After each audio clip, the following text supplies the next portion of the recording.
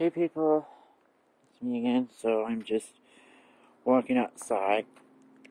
So, anyways, although I have this sort of that one comment on my video of the mirror of that fuck bullies, I figure I could probably adopt the same kind of little common strategy with with Imajuno here. How I'm not gonna really be that mean with any of the ones who are younger than 18, but it seems like as soon as they're like 18, but I could probably just be a little bit mean, but not entirely that mean. But the thing is with that one guy posted there was just already 18. But it's just like any other 18-year-old there.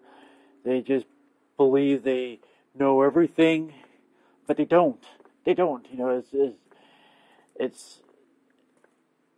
it's just that if you think that you know everything, no, they're just completely naive. As all any of these 18-year-olds or 19 or 20-year-olds, maybe even 21, or they think they know everything, but they're completely naive about how the world works here, and honestly, I had this sort of like argument with one of those young Christians. I forgot his channel, but he was probably was like 18 or 19, and then I kind of basically ended the argument there that he couldn't argue with me without quoting the scriptures or without having this sort of belief that anything that's different is wrong, and that's just where I kind of leave it at that with this one guy there, that he just automatically believes that anything that's different from the norm is completely wrong or whatever, because that was just how he was taught to believe, whether if he was homeschooled or went to public school or private school or parochial school, but most likely any of those people that are like that way, they're just homeschooled. It was just like that kid, I forgot what was his name, that the White Lightning 1141 had critiqued his video there, a couple of months ago, where that one kid, I think, was probably, I don't know, maybe like 11 or 12, and yet I think he was just coughing up every little thing that his mom or dad had told him about every little thing, in the world. And yet, he probably got criticized to the core, but it was just like that other kid there, with Saraho, and it's the same thing. I mean, after all, I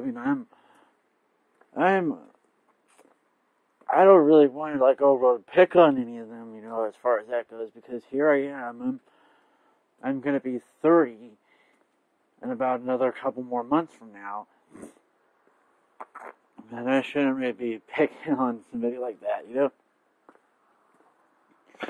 but just really just say to them run along, and then the big kids are playing, that sort of thing. Not just them, not just them just saying that that they really just need to, what's the word? I forgot what's the word again. They just really need to go out and see the world and all that sort of stuff, and because they're just completely naive. And that's just what the whole thing with them going into college is for in the first place, At least for them to kind of realize that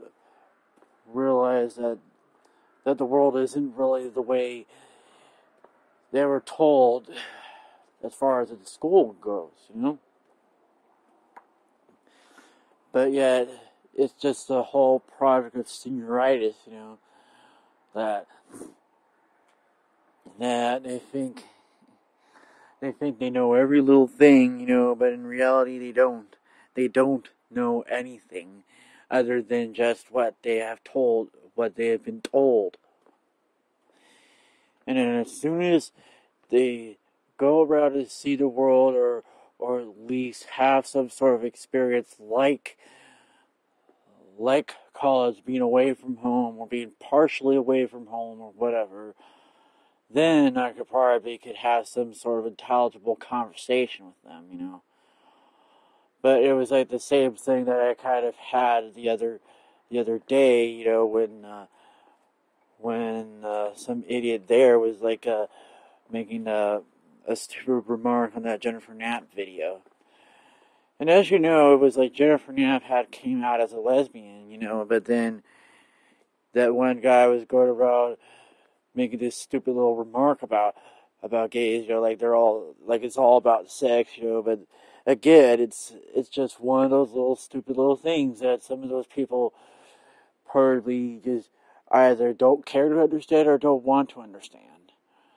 That a love between two people, whether if it's a man and a woman or two men or two women, that is like still love regardless of what it is, And yet they make these sort of little comments like that, and you wonder why they're being called bigots in the first place.